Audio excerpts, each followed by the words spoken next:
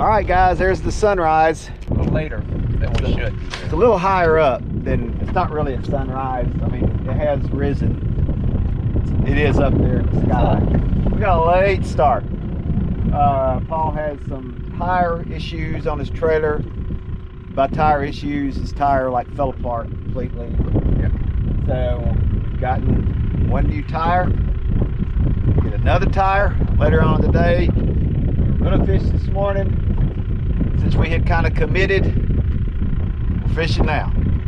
This may be totally, I don't know. We might need to be committed. We don't have any shrimp.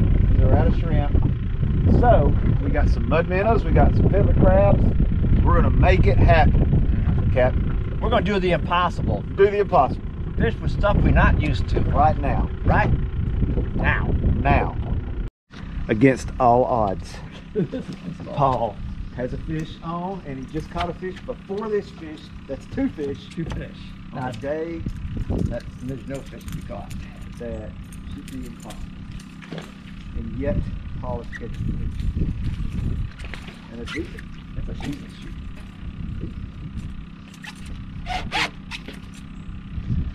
Okay, I'm not bragging or anything, but I'm probably the best fisherman around. Today, you should be bragging.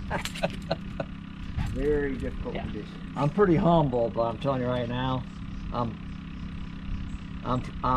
the best fisherman I mean, anybody can fish on a day when it's nice.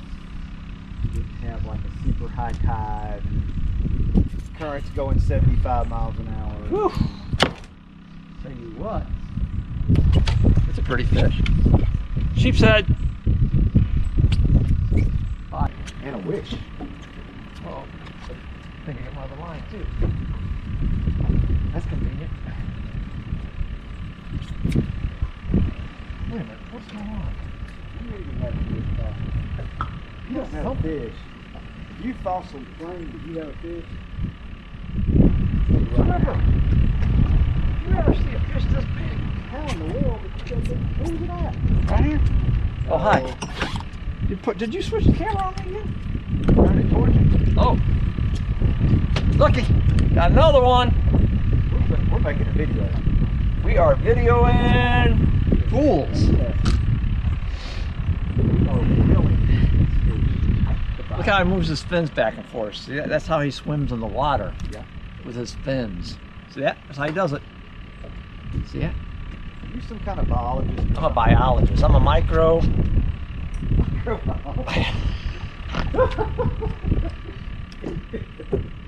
I'm just like George just stands on, what's that thing called? Seinfeld? Seinfeld, thank you. You're a marine biologist? Marine biologist. There he is, Mr. Smiley. That's a good looking fish. They're thick. They're just hard to clean. I mean, this you can keep them this size. It's a little over 10, it's probably 11-inch fish. I mean, I usually use a lot of soap when I clean them. Yeah. And they just don't come clean. They don't come clean. They're hard to clean. You can't put bleach on them. You can't get this black off. Yeah. What is it? Oh, it's a sheephead. Mighty sheepshead. Sheep's head. Is it sheep or sheep's?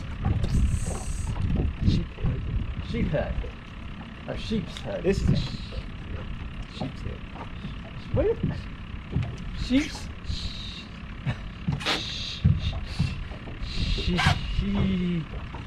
Sheephead or sheep? I'd say sheepshead. Comment Alright. below. We the either got proper pronunciation. Yeah, just let us know if it's sheephead or sheep's head.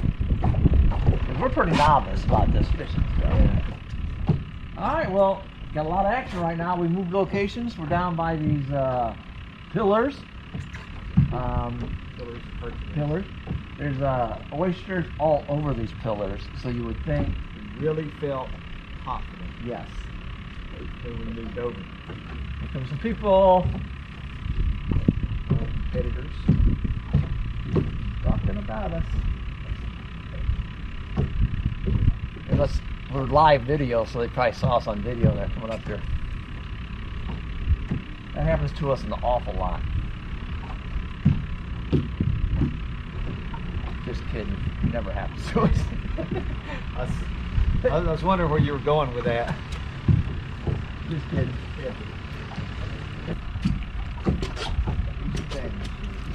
Adrian! Oh, God, that's another one, Paul. No, you did not. It was a good one.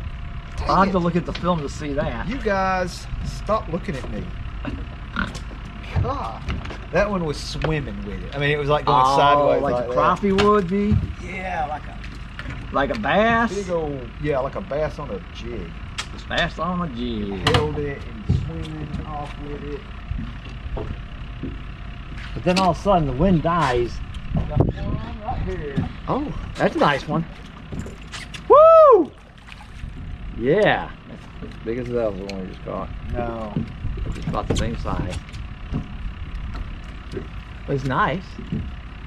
it's not the one that I thought I had earlier. Mm-mm. Man, he was a hog-head dog. This is just a regular dog. He's not a hog-head. It's windy and they're never around. And when the wind stops, they get on you. So where are they? In the wind. They're in the wind. So The answer is in the wind. it's blowing in the wind. I mean, The answer it just blows my mind. is blowing in the wind. Oh! Now you got one. Oh! That's a big fish. Good Lord. Oh my goodness. Guys, that thing just That broke his line. tore my heart out. Man. There, I got him. Got him? Just remember, we don't have a net. Do the best you We're can. gonna see who he is. Oh yeah, big old sheepshead. You were right.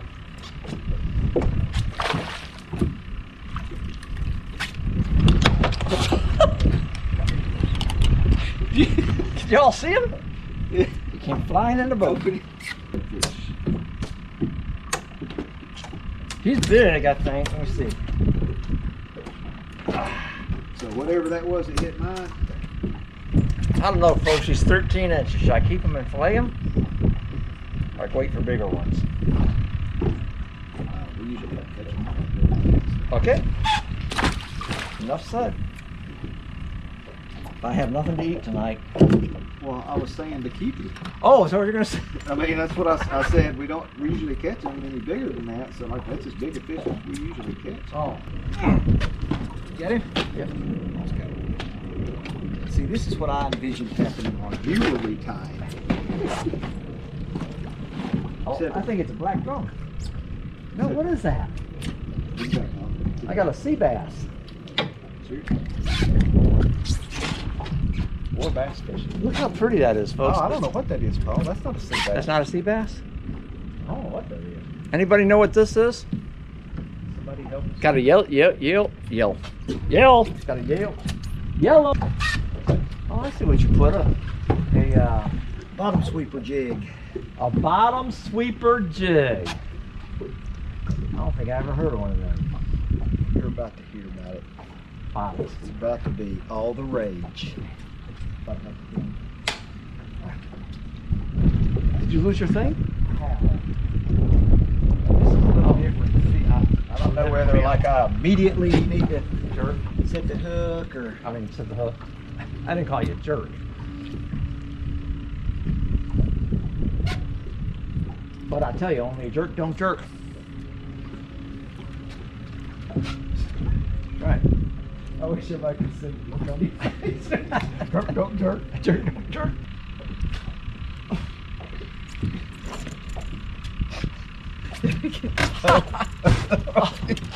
I didn't hit you. Don't, Paul. Don't even. Oh my goodness. I get home and Tony sees this red mark on my face.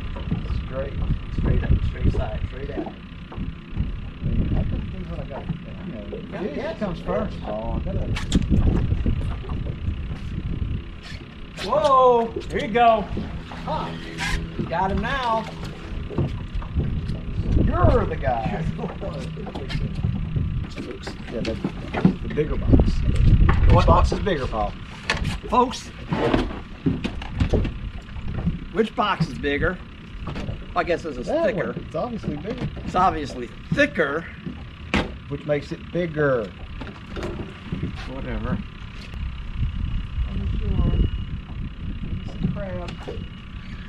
Whoa! Man! It's a small one. Quick draw. Getting quicker. Quicker. They're getting smaller. Look, bad looking. Stuck on a bit. Crab. They're sad. You got one we can eat? Better one. Yes, sir. That's the fisherman I know right there.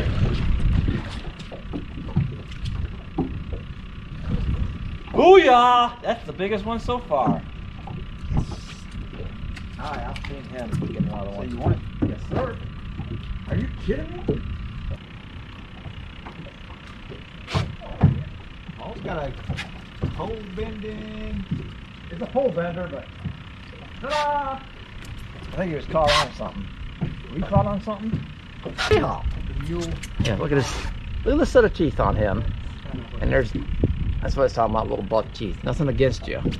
That's just a turn. He's probably got about 50 teeth in there.